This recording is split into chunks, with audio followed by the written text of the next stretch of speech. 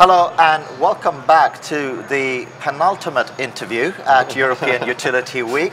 But I'm quite excited about this interview because it takes me back to some of my roots, and we are joined by Felix, who's the product line manager at Cisco Systems for Internet of Things. And we were talking a little bit off air, and I didn't particularly want to spend the time talking about how many devices are going to be connected to the internet. I think we all know what that, and we all know what's happening. It was also particularly interesting is we did a webinar with Itron and your team, not you specifically, but members of your team for sure, talking about the IPv6 standard now being adopted as a communication there. So, all of that set into context, the question I want to ask you is, what does that allow you to do? Where are we going with this? Right. No, well, first, thank you for having me on here. It's very exciting. Cisco's extremely excited about the smart grid and Internet of Things. So basically, what our vision is that to have a common IPv6 architecture, and it's not specifically about IPv6 itself, is what it brings. Things like network security, quality service manageability, reliability, the things you need to build a true multi-service network. So what IPv6 enables you is have more flexibility and modularity to connect multiple different types of devices over multiple physical communication technologies for different applications. It really makes data free and available and more accessible, so you can have more pervasive monitoring and control of the electrical grid. So it's a very modular system. IP and TCP UDP is a common set of protocols that many application vendors understand. So it frees up the application vendor to have more access to more data and to have more analytics and to have more control over the grid itself. So now it'll enable a broader, much more innovation within the market and allow much more than just looking at use cases that we're talking about today, like smart metering, distribution, automation. Now with an IP architecture, it frees up the data to allow many more use cases over time. So what you're doing is effectively creating an abstraction. When virtualization came into the data center, for example, exactly, great term. You're like saying, oh, now you can do that. So we've got this abstracted layer. It's a horizontal bar, and we're building blocks on top of that. Absolutely. What are some of the things that you are either seeing right now, or that you guys have, and I know this gets done all the time, thought about, well, this is now possible. If someone wanted to do it, they could. Well, now it allows a lot more different types of traffic flows. So, for example, with today's model, you have sort of north-southbound communications between devices in the field and the control center. With an IP network, it allows much more peer-to-peer communications. So there's a lot more sort of decentralization that could occur within the grid to handle more latency-specific use cases, or pushing even intelligence down to within the distribution grid itself. So you can have much more interaction between the communication network and the application decision-making. Not all the decisions have to be made at the central control center. We think it's going to evolve over time to a hybrid approach. We put the application intelligence on the medium voltage feeders and have local decision making to control solar or distributed generation, workforce automation. And this is like device-to-device decision making. Exactly, peer-to-peer communications, device-to-device communications, but doing it in a way that's secure, scalable, and manageable. So.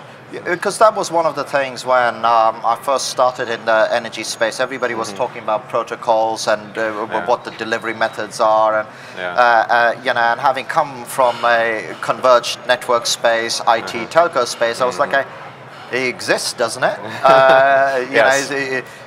IPv4 didn't have enough addresses. Yeah, all right, fine, but we've solved that. The model that we're applying to smart grid has been proven in other markets for decades in terms of convergence of multiple applications over an IP architecture. So converging voice, video, and data in enterprise and service provider markets, we're just leveraging all the same principles of network design now to smart grid. So we don't have to reinvent the wheel. So there's a tremendous ecosystem of IT professionals who already know how to build multi-service networks over IPv6, and now IPv6 gives you the scalability to do it, again, at large scale. Because that must come back to a thread that's been running through the interviews about skills and skills and skills. And the more different proprietary systems you're using, the more fragmented your skills base. Whereas exactly, historically to date, most communication networks have been built for a single application on proprietary protocols. So you have a specific customized intelligence or knowledge of that one application, that one network. Now that we're going to a horizontal IPv6 network, the knowledge base of how to manage these networks grows dramatically, and that'll help lower the operational costs for utilities and for... So let me push you a little bit. Let's perhaps try and blue sky some use cases that we've done the job. We've got all our devices. They're all busy talking to each other. We've got our network layer. What are some of the applications that you're already seeing talk of? You know, they might not be in production, but utilities are going, right, I get it now. Here's some stuff I can do.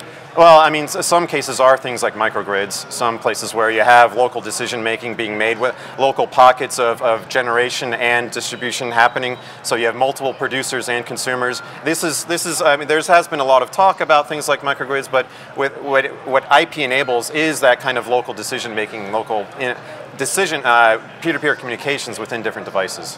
So distributed generation, microgrids, those are some of the examples. And is that because the sort of IP layer and the data layer over the top of that is absolutely needed within a microgrid because you've got variable power and so on, but does it also make it more cost effective? Yeah, I think one of the reasons why there are multiple different types of devices, it's not a homogeneous network. There's multiple different inputs and types of sensors. When you have a very heterogeneous network of types of community energy storage or distributed generation, multiple different types of inputs, you have to have a common abstraction layer, virtualization layer, to allow you to transport multiple services over a common IP network, but doing it in a way that's manageable by the utility. So the manageability and virtualization go hand in hand. And how do you do, again, security at large scale? So again, that's what IP provides. But this must be a whole different mindset change within the utility in terms of how management is done. You said it earlier on, it was a very linear space where, you know, command went that way, much the same as their commodity went one way, and they're now working out how that two-way flow works. So the challenge is not in the communications architecture. Those problems have been solved. The problem is more organizational challenges, process changes, business process changes that have to flow along with now the paradigm shift on the communication layer. Are you now seeing collisions whereby, you know, if we use technology to tie SCADA up with you know, operations or whatever, it is by default forcing entities that may not have interface as much to interface. Yeah. Now we're seeing this replicated across a lot of different industries. This could be smart cities, smart grid, other types of oil and gas and other types of industries where there are different organizational silos that do not see the bigger picture of what a converged IP network can enable. And so that's what's the big hindrance we see for the adoption of smart grid is the organizational silos within these entities and looking at more of this, again, more holistically. And that's really interesting because that was replicated in telecoms as well, you know, but perhaps to a more organic layer. But certainly when virtualization hit data centers, that really caused some of that as well. And this must be at a much bigger scale than that. Right. So I'm going to let you off the hook a bit and relax a bit, but I'm going to give you I'm going to give you a different job. Okay. As I mentioned, this is a penultimate interview. You've been having lots of conversations. You've enjoyed some of the presentations. I'm going to give you a whole new job title. Okay. You're my roving reporter. All right. All right. I like this. What would you say have been some of your highlights, not necessarily in the field that you work with, but some of the discussions that may have sparked some new ideas for you or just been interesting? In terms of the show here today? Yeah. No, I think that in general the excitement sort of around smart grid, but what the possibilities are. I think in terms of the types of sensors, I think the types of communication, what the communication network is now enabling, looking at all these different types of environmental sensors, a lot of the different types of, distribution automation sensors, a lot of what's going on within the home, load control. The plethora of different devices that are now looking at being connected. Now that we have looking at IP communications, the types of devices are growing exponentially. So that has been quite exciting. And on that note, because I did hear that there's a lot of people talking about creating this mesh of devices within the home, and then you know, potentially joining it up or not joining it up.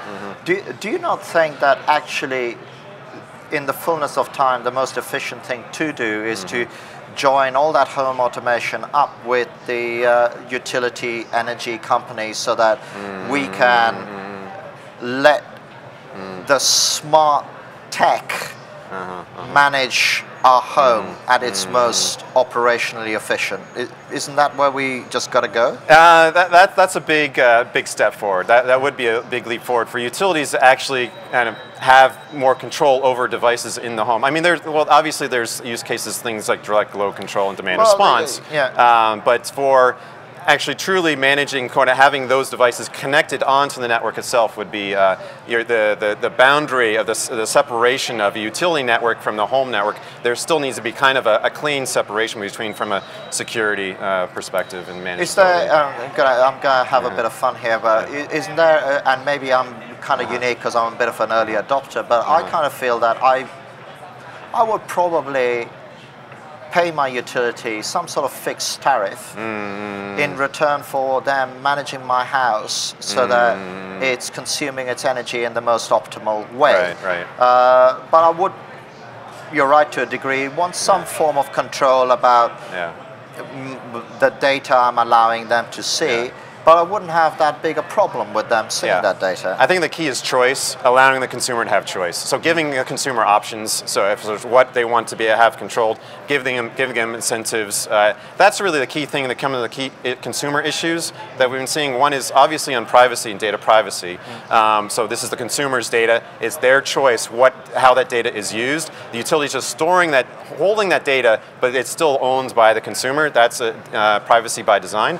But also just more let the consumers choose what they would allow the utility to control and not control. No, that's the key. Absolutely, and thank you for that. And we have come to the end of our time.